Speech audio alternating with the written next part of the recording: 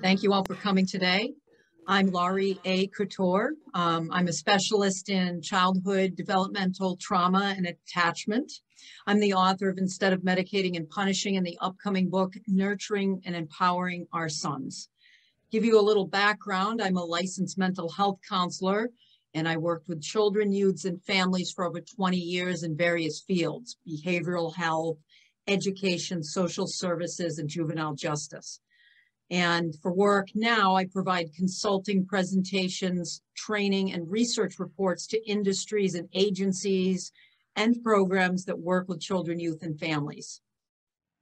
My disillusionment with our society's institutions, including the ones that I worked in, brought me to this topic of paleo parenting and educating, hence the title of our talk, Paleo Parenting and Educating the Way Nature Intended. There's a little bit of a lag between my slides, so I just want to give that a moment to load.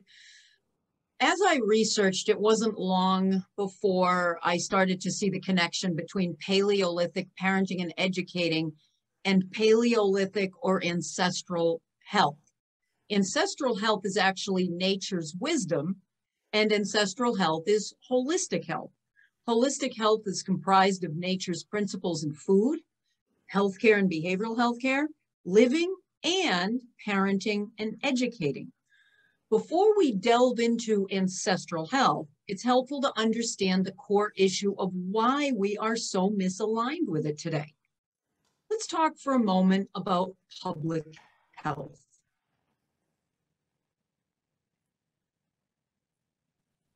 What would you say the greatest public health crisis is affecting our country and even our world right now? You can call out answers. Does anybody have any thoughts on that? The greatest public health crisis affecting our country right now? Depression. Okay. Climate change. Any others?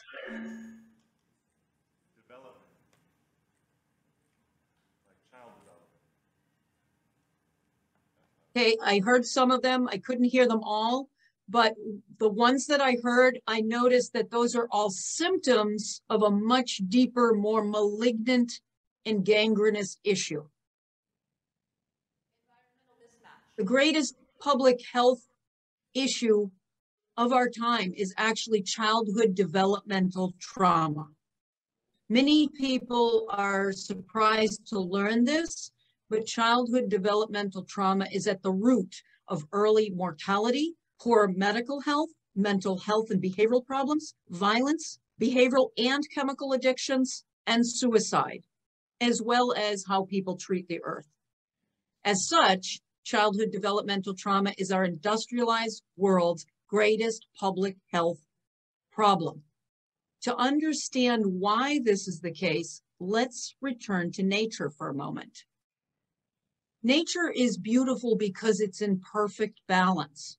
In my career, I noticed that anytime there was an imbalance in a child's holistic health, it was due to that child's environment being misaligned with nature's intent. And by environment, I mean the home environment, the educational environment, the social environment, and the community. I use this concept of nature's intent in my work constantly. Nature has a clear intention for every living organism. Nature doesn't care about our personal dietary, parenting, or educational philosophies or any other of our belief systems. Nature does what's necessary to help every living organism and natural habitat thrive. Everything else is superfluous to nature. We can easily identify what nature's intent is for plants and animals. For example, we know that the frog needs a specific diet in order to thrive and be healthy. We don't feed that frog sugar, grains, dairy, and endocrine-disrupting soy. Yet, we feed our children refined sugar, grains, soy, dairy, and other inflammatory toxins. We know that a frog can't be restrained sedentary in a chair all day long, yet that's what we do to our children every day in school from ages 5 at least to 18 and sometimes much younger. We understand that nature's intent for other living organisms. Why do we assume that anything goes when it comes to how we treat our children? Let's take a look at one of nature's most exquisite cycles of homeostasis built into nearly all of its living organisms, but especially mammals. This is one of nature's most brilliant symphonies, yet it is overlooked by nearly every one of our society's institutions, including healthcare and behavioral health. Nature's intent for growing young brains and bodies is the mammal attachment cycle. This starts when a child has a need, the child expresses the need, and then the parent meets the need as soon as possible or responds with sensitivity. This leads to the child feeling feelings of relief, calm, joy, trust, and what's called homeostasis, or all systems inside and out are good. These feelings are associated with the parents, and this builds what's called secure attachment. When needs are met and attachment is secure, children thrive on every holistic level. Paleolithic children enjoyed secure attachment almost by default, and their stable behavior reflected it. Here's my son Bryson and I together when he's at age 11 and age 21. He's clearly thriving. I parented and educated Bryson according to nature's intent, and I followed nature's secure attachment cycle with regards to his needs. I set up Bryson's home and educational environment so that when he had a need, it was met, and he felt homeostasis. Naturally, when a child experiences this cycle of homeostasis over and over, he or she has a secure attachment and thrives on all holistic developmental levels. Except that Bryson didn't have a secure attachment. Before I adopted him, Bryson spent the first 11 years of his life suffering profound abuse, neglect, loss, and trauma, permanently altering the attachment blueprint that nature had intended for him. By the time he joined my life through adoption at age 11, he had already been in 15 different residential, respite, and foster homes. Like Bryson, most children in our culture have a very different experience than nature's secure attachment cycle. Most of the children living in industrialized cultures today, while not suffering trauma as extreme as Bryson's, are living the antithesis to nature's secure attachment cycle. When they have a need and they express the need, the parent delays or fails to meet the need or ignores the need. This leads to feelings of anxiety, dysregulation, anger, mistrust, and distress. And this distress leads to insecure or disrupted attachment. Again, this doesn't have to be extreme. Chronic, insensitive, delayed, or denied response equals insecure attachment. Sometimes even one severe incident of intense distress from one unmet need can injure that parent-child attachment relationship and lead to developmental trauma. Why? Distress triggers a fight, flight, or freeze reaction in the limbic system when a need is unsoothed. This cascades in intensity if the need remains unmet until dissociation occurs. Dissociation is an altered state of consciousness that occurs when a child has exhausted his or her ability to cope with a situation.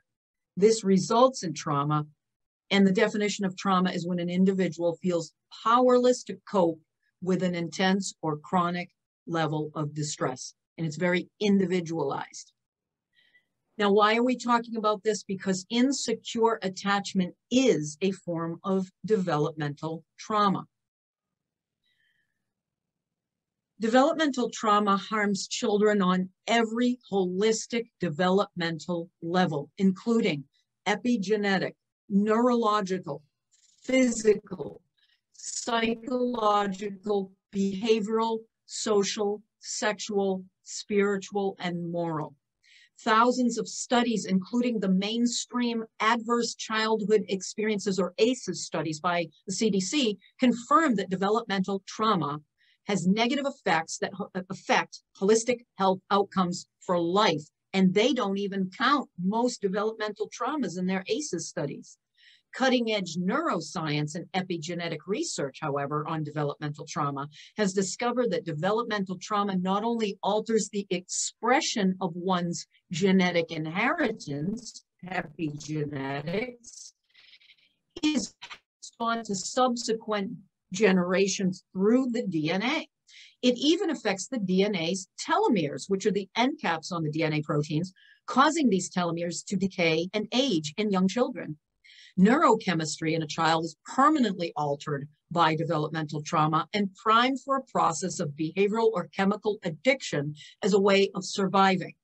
Most industrialized people have at least a behavioral, if not a chemical addiction. Today, we see rampant screen addiction in our millennial and Gen Z children and young adults.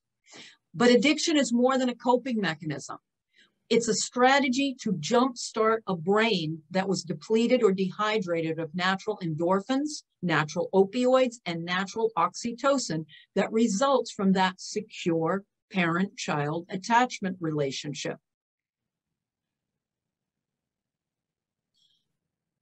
Childhood developmental trauma also kills. On the left is Bryson at age 10, while he was still in the foster care system.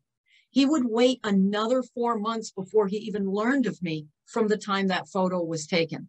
You can clearly see the despair and anguish in his face.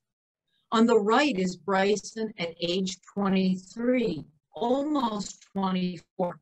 You can see that same level of hopelessness and pain in Bryson's eyes and face. He took this selfie weeks before he ended his life by suicide. In spite of the unconditional love, affection, and enriching life that he had in our family, the developmental wounds had cut too deep. His brain, his neurochemistry, his genetic lottery, and even his body had been so badly compromised by the losses, the lack of love, and the sexual, physical, and psychological abuse and neglect that he endured, that any distress would throw Bryson into an abyss of panic and hopelessness. A condition called reactive attachment disorder. He had post-traumatic stress disorder with delusions and failure to thrive syndrome. So even his body failed to grow properly, even after he was with me. In 2016, a series of personal stressors, including some birth family contact, led to a relapse of all of these mental health issues, as well as a history that he had of suicide. In fact, Bryson's first suicide attempt was in his therapeutic preschool.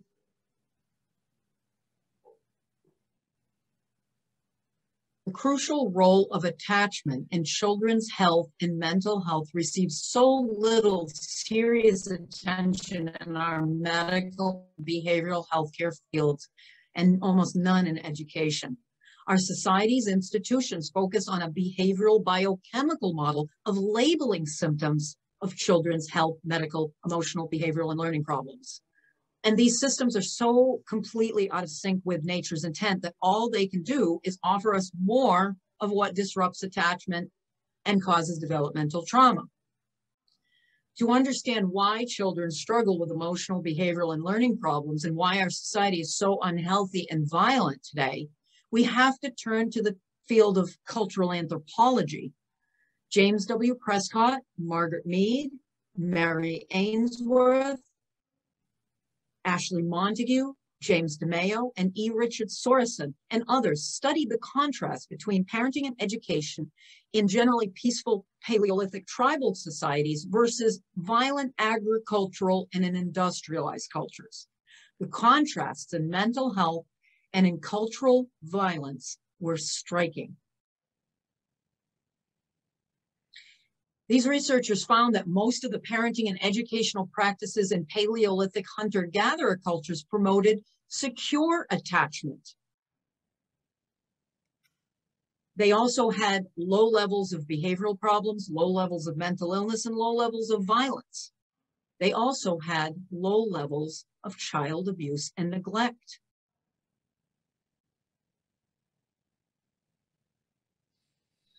Almost to the opposite extreme, the equation was flipped. They found that most of the parenting and educational practices in agricultural and in industrialized cultures led to insecure or disrupted attachment, low levels of skin-to-skin nurturance, early separation, daycare and school, and genital mutilation, what we call circumcision. As a result, there were high levels of behavioral problems, high levels of mental illness, high levels of violence, and high levels of child abuse and neglect. Both professionally recognized illegal child abuse, neglect, and legal traumas that set off the limbic system, flood the child with high levels of stress hormones like cortisol, and leave them to a fight, flight, or freeze reaction. Let's take a look at the parenting and educational contrasts between our paleo ancestors and the cultures that began to plant food, leading to civilization, then industrialization, and now our digital culture. I wish we could spend more time on these. There's going to be several slides of these, but I want to give you a quick overview. There is more information in my first book and in my upcoming book. So let's remember nature's intent here. Paleolithic cultures parented innately by nature's intent, and that wisdom was passed on through the DNA and through people's behavior and parenting generation after generation. However, as soon as people believed that they could improve upon nature, that's when the problems began. The choice to plant food seems to have been that tiny stone cast in the ocean that led to cataclysmic ripples and shockwaves all the time. With that choice to improve upon nature, to plant food, came eventually this idea that we could have parenting and educational choice. So as we can see here, nature's intent, demonstrated by our paleo ancestors, there were certain variables that children lived that our children do not. They had a natural birth. They had full-term breastfeeding, which was no less than 2.5 years and up to 6 years of age. Today, children are bottle fed, or if they are breastfed, it's for maybe a year earlier, and they're forcibly weaned. Children in Paleolithic cultures were held in arms for 9 months to a year, whereas in industrialized cultures, infants are put down and away from parents constantly. In Paleolithic culture, there was an immediate response to cries and distress of babies, children, and adolescents, whereas in our culture, needs are denied, they're ignored, they're delayed, or they're shamed. Nature intended for children to co-sleep with their families rather than crib sleep or sleep in a separate bed when they're young. And nature intended for the child's whole body to be intact, whereas in agricultural and industrialized cultures, we believe in genital cutting. Nature's intent was also for a Paleolithic diet, not a diet full of refined sugar, grains, dairy, soy, which is an endocrine disruptor, and junk food. There was a gentle way of guiding children's behavior through strong modeling and support, and a respectful approach to youths rather than a contemptuous or violent approach to children, or with punishment or helicoptering or permissive bulldozering or permissiveness or bulldozering. Children learn through kinesthetic play and through curiosity and dramatic play and inventions and adventures and making inventions in nature. And today, in industrialized cultures and in agricultural and pastoral tribes, there's daycare and schooling, and children are sedentary most of the day, fixated on screens. The environment was very safe for children to explore. We unfortunately have free access to dangers all over our culture. It's just not safe for children to explore, or children suffer hovering surveillance, so they have no freedom whatsoever. Children were protected from sexual violence by adults, whereas now there's a sexual abuse risk in almost every institution, and access to porn is rampant. Healthy neurochemistry was what children had through the attachment relationship, whereas now children are, they're pulled by those behavioral or chemical addictions to fill that void. Children also experienced full-term dependency, which means that they were allowed a childhood until they actually reached adulthood. There was no set time for that. Now, children are forced to grow up by a certain age. They're pushed through developmental stages, or by the time they get into their 30s, they are what we call failing to launch as adults. This is especially the case with our millennials. Nature makes things that are aligned with our well-being simple for us. Is there any hope for us? Yes, I believe there is. And I'm going to show you how easy it is for us to get back on track with nature's cycle of homeostasis. Healing our families is as simple as getting back on track of that simple 4-step secure attachment cycle. Parenting in this manner in contemporary times is called attachment parenting. What is attachment parenting? It's a way of Paleolithic parenting in a digital world. This involves helping your child restore homeostasis when he or she is dysregulated, being responsive and sensitive and meeting needs, providing optimal holistic development through nature's intent in parenting, education, diet, and living. It means protecting, nurturing, and empowering our children. It means strong modeling as an adult society, firm principles, but gentle guidance towards the child. And it means full-term dependency with growing competence. Here are some ways that we can rebalance that cycle of homeostasis and parent for secure attachment. Water births or natural birth, genital integrity when children are born, especially boys. Full-term breastfeeding, that means breastfeeding for at the very least 2.5 years or when children wean on their own. Co-sleeping with young children, skin-to-skin and emotional nurturance, homeschooling or alternative education, and Paleolithic or ancestral diet and organic or local food. Gentle behavioral guidance, about the same modeling strong principles and values. Heal punitive helicoptering or permissive parenting. Unplug the children from screens and replace it with fun. Restore dramatic and kinesthetic play. Restore abundant daily time in nature. And restore family activities and one-to-one time with each child. And most importantly, protecting our children from trauma and the very real dangers without hovering on them. And if there are mental health and behavioral issues, neurosomatic treatments for trauma and behavioral health issues are in order, not talk therapy.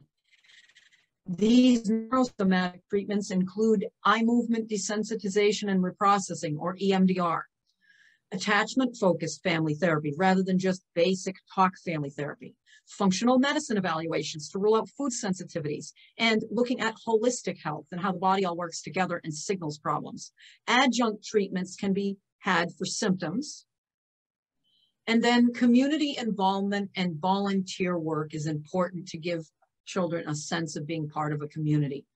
Community mentoring for young adults is important as well as unschoolish alternatives to college. We'll talk a little bit in a second about what unschooling is. Also, intergenerational households or close family connections on both sides of the family are important for children. Educating for secure attachment is a crucial part of attachment parenting.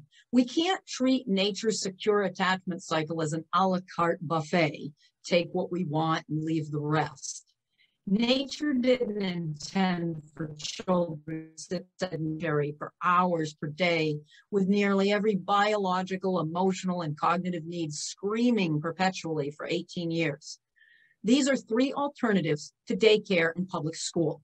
There's learn at home options, and as you can see there from the check mark, that is aligned the most with secure attachment, nature's intent. Then we look at holistic or child-centered private school settings. There's a little bit of a caution there from getting off of that secure attachment cycle. And then another alternative are programs within the public school system that are alternative to their traditional program. And there we see some concerns with, watch out, some caution there with the secure attachment cycle possibly being affected by that. Here we see see the list of alternative education, including homeschooling. We have on the left side, top learning home options. I have graded all of these according to nature's intent. You can see here that under that category of the top learn at home options, these are most in line with the secure attachment cycle. Unschooling is a child-centered way of learning where the child's curriculum is based on curiosity and passion. And children end up just naturally touching on all of the subjects that are taught in school anyway, just naturally. It's amazing. Relaxed homeschooling is a bit of a hybrid of unschooling and homeschooling with a curriculum. Learning pods are a new phenomenon that came out of the COVID-19 crisis. Those are not as child-led, so I gave those a B-, but they're still there's a lot more freedom involved in that than in the public school. On the right side, we see child-centered school types. Democratic free schools are what basically children get an equal vote to the adults and what they want to learn, how they want to learn it, and the rules of the school. They have one in Massachusetts, the Sudbury Valley Free School. Nature-based schools, Waldorf, child-centered private schools, and arts-based schools. As you can see here, though, there's a caution with that attachment cycle because some of these schools can be very dogmatic and they do separate children from their families because kids have to go to the building and it's compulsory. So we put a caution there. Programs within the public school system, we see here huge caution for possible attachment disruption, but these are still better and superior to the typical program. Again, we put the learning pods and micro schools on top. There's even public charter schools, online public schools, but as you can see, the closer to that, the closer those options are to schooling, the more they're going to be dangerous for nature's intent. Being part of this exciting conference feels so cutting edge, yet paleo parenting and educating isn't about trying out some new trend. It's about returning to ancient, earthly, and creative wisdom of nature. Wisdom that, if you believe in a power greater than yourself, is the physical manifestation of that higher wisdom. Nature knows exactly what the tiniest single-celled organism needs in order to thrive, as well as the largest living thing, the giant sequoia. You can see me there in 2019 next to the third, well, it's actually the second largest, but on paper, it's the third largest giant sequoia. Certainly, nature certainly understands the very intricate needs of mammals, including the most magnificent and beautiful mammal of them all, human beings. Our bodies take about 21 to 24 years to mature to adulthood, and our brains take about 26 years to reach adulthood. The secure attachment cycle meant to run from pre-birth to young adulthood guides parents and families in raising holistically healthy, joyful, and thriving children into holistically healthy, competent, stable, interdependent adults. I believe that in this regard, my son's adoption story is a success. Due to those almost 13 years of healing attachment with me, Bryson stayed for 23 3/4 years on this earth, 19 years longer than he had intended to stay. Nature truly intends for the best for all of our children. I'm Laurie A. Couture, author of Instead of Medicating and Punishing, in the upcoming book set to launch very soon, Nurturing and Empowering Our Sons. I'm developing the Couture Protocol, an evidence-based whole child program of treating developmental and generational trauma in children, youths, and families that incorporates the Paleolithic diet and lifestyle. My brand new website just launched yesterday, and in the next month or so, most of the features will be up, including the media page, which isn't yet up. If you are interested in a signed copy of my first book, you can email me at this email address. And please visit my website for more information about the release of my second book, as well as the mental health treatment program I'm developing, the Couture Protocol. If you would like to see and hear some of Bryson's creative efforts to give a voice to child abuse prevention, please visit his YouTube channel, Serenade to Darkness, spelled Serenade I Darkness. And I want to thank all of you for coming together today to be part of this presentation. And I'm here to take any questions that you might have.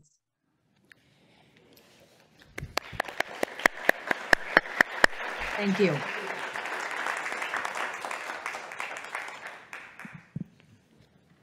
Hi, can you hear me? Yes. Thank you. Great talk, thank you. You're welcome. So I work on an environment, or on a emotional level with people just through my own work. And one thing that you had mentioned, but didn't, like, there was only one bullet point around it, was in my experience, like, we're talking about all of these kind of tactical or strategic ways to raise children, but, you know, healing the parents, or healing, you know, basically, yeah, the parents, their traumas, Yes, in my experience, has been essential, like, because ultimately you can't get anyone to even want to do any of these things until you or even physically you're not able to. Like, Yes. I do energy work with people, and what I discovered, even just this week, I had a woman, she was devastated by her daughter's relationship, like, with her boyfriend. They got, you know, they broke up, and she was physically, she almost wanted to vomit. She, like, somatically, because of the difficulty of kind of processing the trauma of her daughter. Now, from an energetic standpoint, I was like, you obviously have some kind of yes, her chords. own. You've got some of Yes. your own stuff. And the problem is that I could notice that this sort of it wasn't really helicoptering. It was more of like more of a bulldozing or Yeah. lawn mowing, whatever you want to call it, Yeah. type of parenting mentality. And so the problem was that Yes. she was not even able to recognize that. She couldn't possibly help herself, you know, because it wasn't like a cognitive decision that she made to essentially Sure. control these things. And the other part of it was that, you know, in terms of, like, I hear what you're saying in terms of you want to create, like, it's important to create safe environments. But I also have kind of noticed that there's a lot of people who they are way too safe, and they absolutely feel anxiety because they do Sure. not have any ability for themselves to, like, actually And now, discern do you what have a real risk question is. about this that I could Yeah. answer? So I guess my question is sort of, sorry, my question, to kind of come back and stop rambling, is what type of thoughts do you have about healing the parent and dealing with their stuff, and how do you enroll them in this process?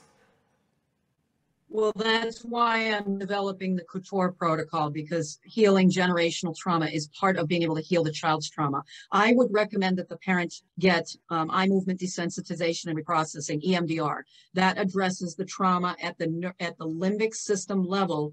And if the parent cannot heal their own trauma, then they are going to be blocked from being able to be on that attachment cycle with the child. So yes, energy work, somatic work is important, but that EMDR piece, that neurosomatic piece, is crucial because trauma is stuck in our limbic system, and it is developmentally based, which means that trauma stops development. And so if a parent was traumatized at age 3, then there is a part of them that is stuck at age 3. And we don't want a 3-year-old parenting children. So we need to go in there and release that trauma and move it from the limbic system to the prefrontal cortex. And again, that's going to be a huge part of the Couture protocol. And I talk about all of that in my upcoming book as well. Thank you. Does that answer your question? You're welcome. Yes, it does. Thank you. Thank you. Hi, thank you for your talk. When looking at the secure attachment circle, I kept wondering what prevents the child from having needs that manipulate the parent into kind of a vending machine? What if the child needs a new video game system every few days? I guess that's an extreme scenario, but how do you say no in the secure attachment cycle?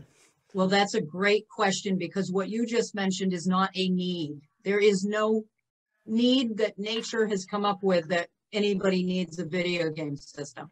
So needs are different from wants.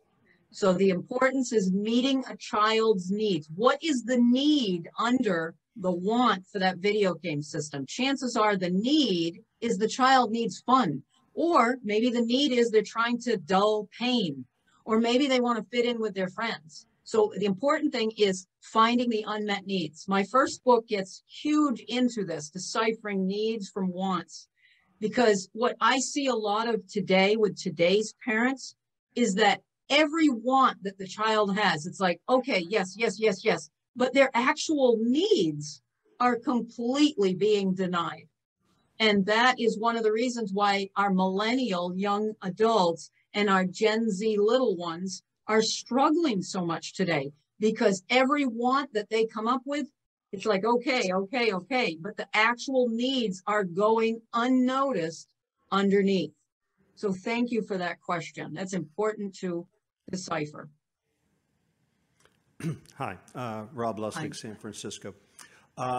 You mentioned only in passing on one slide epigenetics, but Yes. The phenomenon of oxytocin, the oxytocin receptor being methylated, vasopressin, safety threat Yes. paradigm, the paradigm of Sue Carter. How does this fit into your developmental paradigm? That's the first question. And the second question is, how is your program and your paradigm different from what Gabor Mate has put forward in terms of his sense of developmental trauma and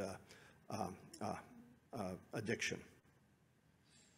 Thank you very much for your question. I think that what you mentioned is epigenetics and the oxytocin. I definitely mentioned all of that neurochemistry of trauma. I only had a very short time to present so much information, and it's absolutely crucial.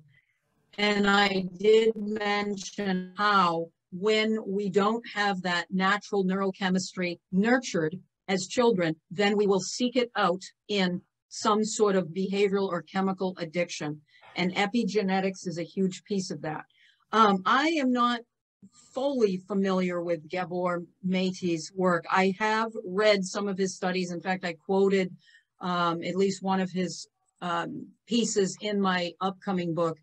The Couture protocol is specifically based on my 20-year history working with children and families, and based on what the process that I was doing. So I can't compare it to somebody else's.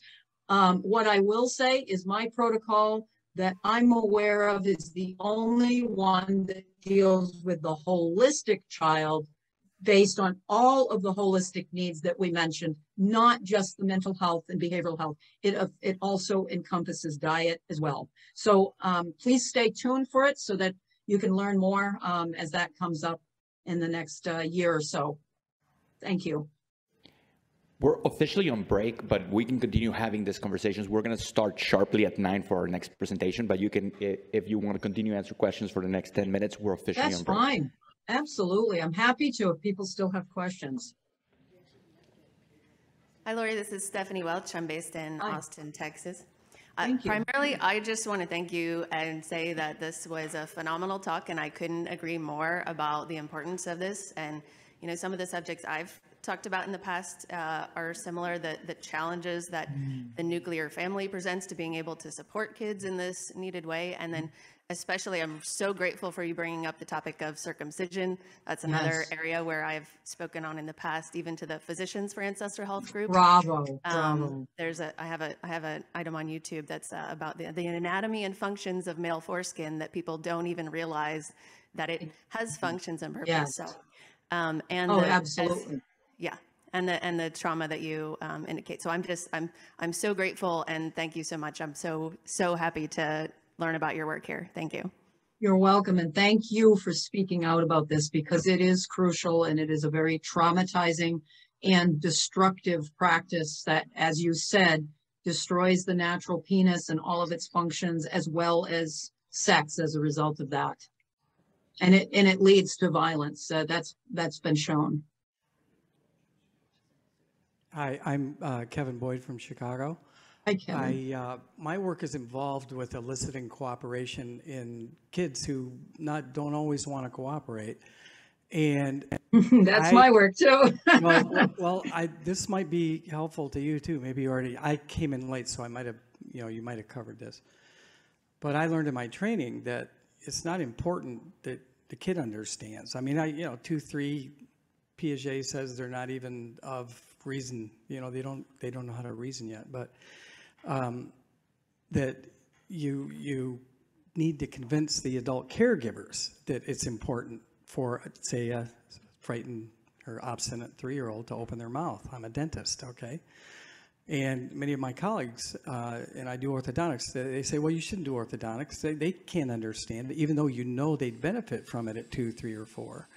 You got to wait till they're older. And it's like, I wonder if you agree with cultural anthropologists who say, children, mammals actually, young mammals are hardwired to assimilate their parents' culture.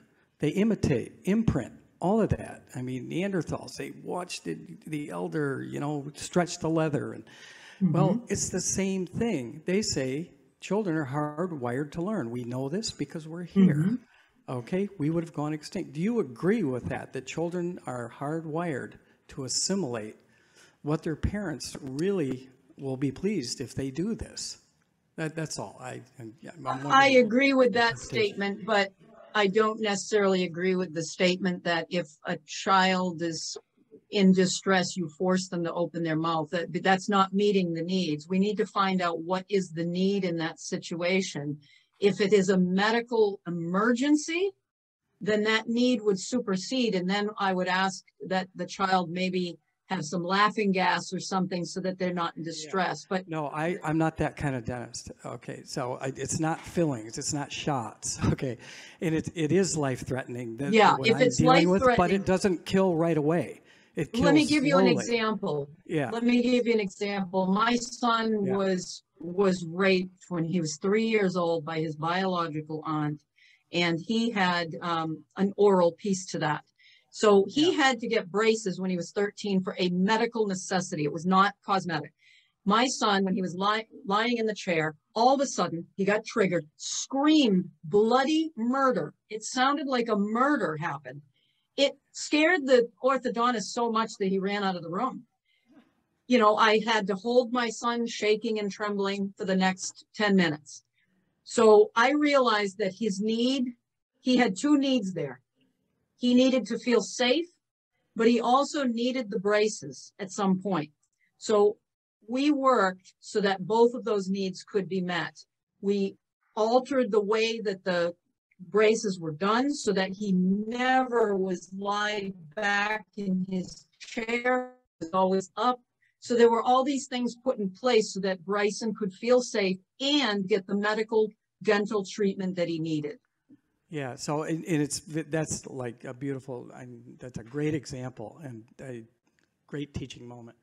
But what I'm trying to say is that no, it's the same thing. I totally agree with you. A child needs to feel safe, and they also need to know that their adult caregivers really would like them to, open their mouth. If they don't, I always say to the kid, you don't have to open your mouth, honey. You don't have to do anything you don't want to do. Oh, okay. I see what you mean. And I will see leave what the you room. mean. And if, mommy can take another day off of work, and you can miss another day of school, and I leave. So you're talking about modeling. Yeah. And you're right. Absolutely. If the adult is modeling, see what adults could model for the child. When we go to the dentist, this is just what we do. We open our mouths, the dentist looks in, and what would be helpful is if the parent allowed the child to see them getting dental work done and not giving those types of platitudes. I agree with you that making those statements actually raises anxiety in children.